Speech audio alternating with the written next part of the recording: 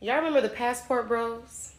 Those men of all races that were like, oh, American women, they're just too difficult. American women, they just won't listen. American women, American women. So they got their passports and they were like, we can find docile and submissive women in other parts of the world. You know, all we got to do is go out there and just tell them we're American and, you know, they'll swoon on us and they'll woo us. And passport bros are getting killed. Oh, Lord. Here we go with the drastic scenarios. Like people don't get killed in general. Like people don't get killed in America. Like women don't take men in situations and get them killed. Or men don't kill other men. Give me a break with all of this and your little green curly hair that you got on top of your head with the passport bros down 100 points. It's interesting to me that you guys seem to say that you don't care an awful lot, but you continuously make these damn videos. They're going out, they're meeting strangers, they're getting killed. They're getting set up, they're getting killed. And on top of that, the men in those countries are tired of y'all looking at their women as just objects to on because American women just won't let you anymore. Really? How do you know? Do you talk to these men in these other countries? Or is it just that you're trying to create your own narrative? Because you're lonely and you're single and you can't find black men that want to deal with you.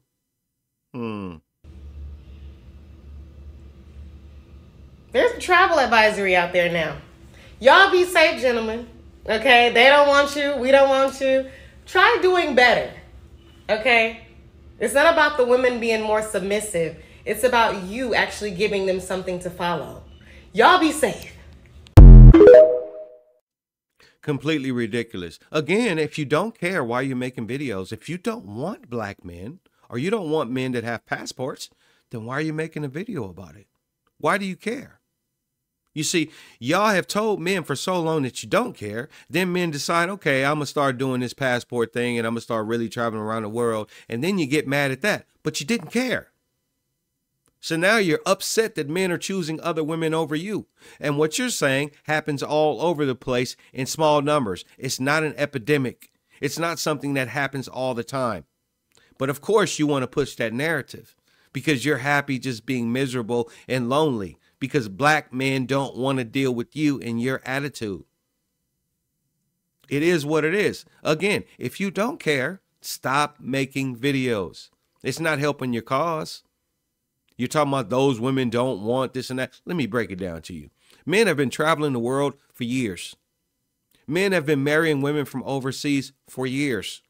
The United States itself is a big multi melting pot of all people from all different countries that come here and become United States citizens. So for you to sit there and say that these people in these other countries are somehow stupid, dumb, or straight up killers and all these type of thing, you're just making a broad sweep over all these people and putting all these labels. But I know that's what you're used to because that's what you do to men here. You take your paintbrush and you just swipe it across all men and label all men the same. It's all the men that you can't get. You're jealous of that, but you don't want to change your attitude. Men shouldn't have to give you a damn reason to be feminine. Men shouldn't have to convince you to stop acting like men. Men shouldn't have to convince you to be who you are as a person. This is what men are tired of. Men are tired of trying to convince women to tell women to be feminine, when the whole time women expect men to be masculine at all times, 100% of the time. Men can't have a turn-off switch. You don't hear women walking around saying, you know what, honey, you can turn on the masculine switch whenever you want to. You can turn it on, you can turn it off. It can be a faucet. Whenever you decide to, just turn it on. And whenever you want to turn it off, just turn it off. You don't hear that because men are supposed to be masculine, providers, and do all these things that they've done through the history of people, history of the human race at all times. But when it comes to women, it's selective. Oh, you got to show me something. You got to show me some money. And that's what it really boils down to. You got to show me some money. And then you got to show me that I could talk to you any kind of way. I can disrespect you any kind of way. I can embarrass you in front of other people any kind of way. because you're just supposed to handle me because I'm this strong woman. And in this case, I'm this strong black woman. I tell you what, why don't you guys go past the last 50 years and look how women used to act? Tap into that, because those women were happier than you were. Those women succeeded where you're failing. If it wasn't for those women, you wouldn't even be here. I wouldn't be here. My mama wouldn't be here, etc., etc., etc. But y'all live in this fantasy that tells you that everything that those women did back then were wrong, and that all the men that they were in relationships with were tyrants, that were oppressors.